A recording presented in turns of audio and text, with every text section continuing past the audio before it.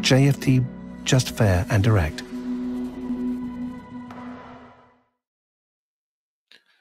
Good morning, everyone, and welcome to JFD's weekly market outlook webinar for the week January the 24th until January the 28th. I am Charalambos Pissouros, Head of Research here at JFD, and I will describe the most important economic releases and events on the financial agenda for the week ahead. But before we start, let's read our disclaimer. The content we produce does not constitute investment advice or investment recommendation, should not be considered as such, and does not in any way constitute an invitation to acquire any financial instrument or product. I will leave you a few seconds to read the rest, and then we will jump into our analysis.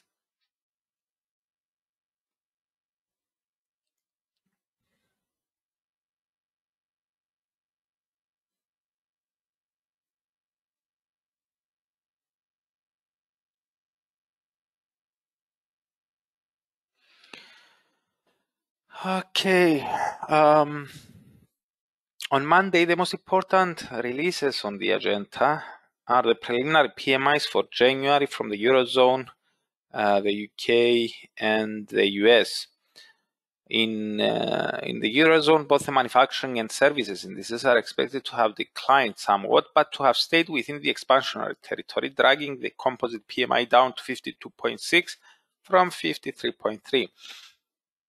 Now, although this will confirm the view that the ECB may not need to touch interest rates this year, we don't expect the euro to fall notably.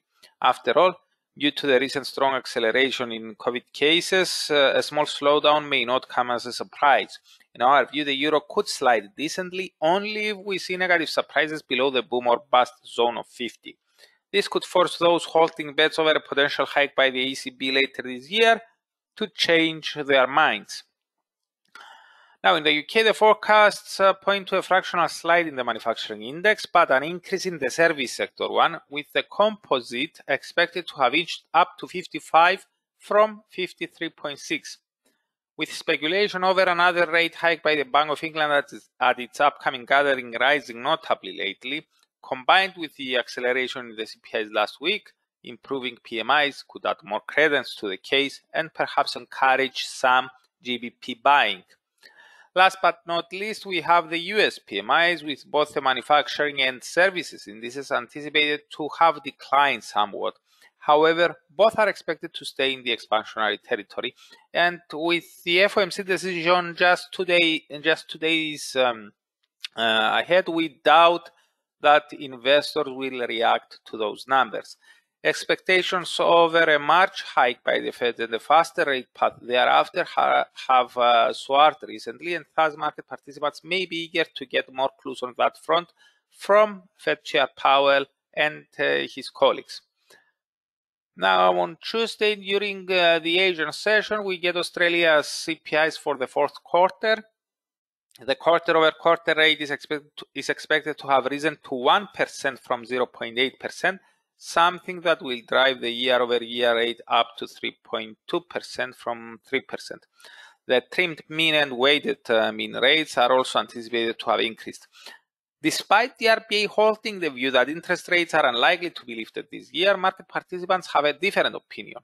According to the ASX 30-day interbank cash rate futures yield curve, they expect the first hike to be delivered in May, while they see the official cash rate hitting 1% by the end of the year. Following Australia's better than expected jobs data last week, accelerating inflation may allow investors to maintain their bets, which could result in another round of buying in the Aussie. However, with the broader sentiment being negative at the moment due to elevated expectations over a faster rate path by the Fed, we don't expect a long-lasting recovery in the risk-linked Aussie. Later in the day, the German IFO survey for January is due to be released, while from the US we have the CB, the Conference Board Consumer Confidence Index for January. With regards to the German survey, the current assessment index is expected to have declined to 96.1 from 96.9, while the business expectations one is forecast to have inched up to 93 from 92.6. This is likely to leave the business climate index unchanged at 94.7. In the US, the Conference Board Index is anticipated to have slid somewhat to 111.8 from 115.8. Now, Wednesday is a central bank decision day. First, we have the Bank of Canada, and a few hours later, the FOMC. So let's get the ball rolling with the Bank of Canada. At its latest meeting, this bank kept interest rates untouched at 0.25%, and in the statement accompanying the decision, the language was more cautious than previously, with officials expressing concerns over the economic impact of the Omicron coronavirus variant. That said, the new strain proved to be milder than initially estimated, which, combined with a notable improvement in the Canadian economy and further acceleration in last week's inflation data, allowed traders to assign a strong chance for a rate increase at this gathering. Thus, it will be interesting to see whether officials will indeed hit the hike button at this gathering or not.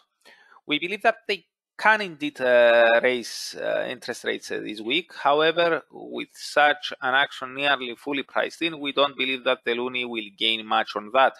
For that to happen, we believe that policymakers will need not only to hike, but also to signal that they are ready to continue with more lift-offs in the months to come. Now, passing the ball to the FOMC, no action is expected by this bank, but given the elevated speculation over a rate hike in March and a faster than previously thought rate path thereafter, we will closely monitor the statement and the press conference by Fed Chair Jerome Powell. Following hawkish remarks by several policymakers lately, we do expect a hawkish outcome. However, with such elevated bets over future rate hikes, we see ample room for disappointment. Anything suggesting that they may not proceed as fast as the market currently anticipates could result in a rebound in equities and a pullback in the US dollar and other safe havens. Even if the outcome matches expectations, we could still experience a sell the rumor by the fact market reaction. In order for equities to fall notably lower and the dollar to accelerate north in the aftermath of the Fed decision, Powell and his colleagues may need to appear even more aggressive than the current pricing suggests, a case we see as unlikely. According to the Fed Fund Futures, market participants are nearly fully pricing in 4 hikes by the end of the year, with the latest dot plot, while the latest dot plot revealed that the committee sees only 3. Now on Thursday, during the early Asian morning, we have New Zealand CPI for the 4th quarter. The quarter-over-quarter rate is forecast to have declined to 1.3% from 2.2%, but the year-over-year one is anticipated to have risen by nearly a whole percentage point to 5.7% from 4.9%. Remember that the RBNZ has already raised rates twice in the post-pandemic era, and further acceleration in New Zealand's CPI will confirm the case for more rate hikes, with the next one most likely to be delivered at the upcoming gathering. Something like that could benefit the Kiwi, but whether it could hold on to those gains, it could depend on the broader market sentiment and perhaps the outcome of the Fed decision. Let's not forget that similarly to the Aussie, the Kiwi is a risk-linked currency as well. Later in the day, we have the first estimate of the US GDP for the 4th quarter, which is expected to have accelerated to 5.4% quarter-over-quarter seasonally adjusted annual rate from 2.3%, confirming the view that the US economy is among the best, if not the best, performing economies in the aftermath of the coronavirus outbreak. Conditional upon a hawkish Fed on Wednesday, this could allow market participants to keep elevated their bets over 4 rate hikes by the end of the year. Finally, on Friday, Asian time, Japan's Tokyo CPIs for January are due to be released.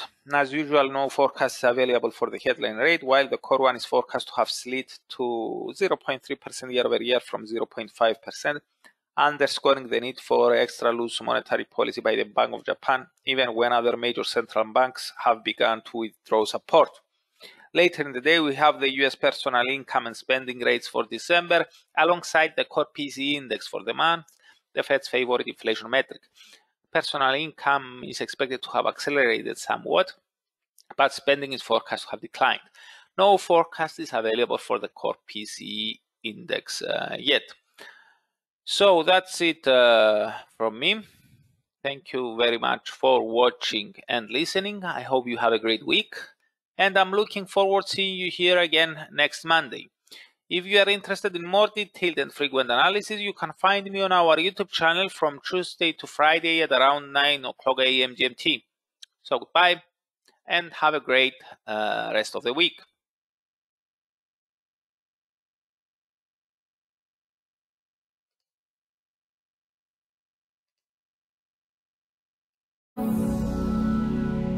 JFT, just fair and direct.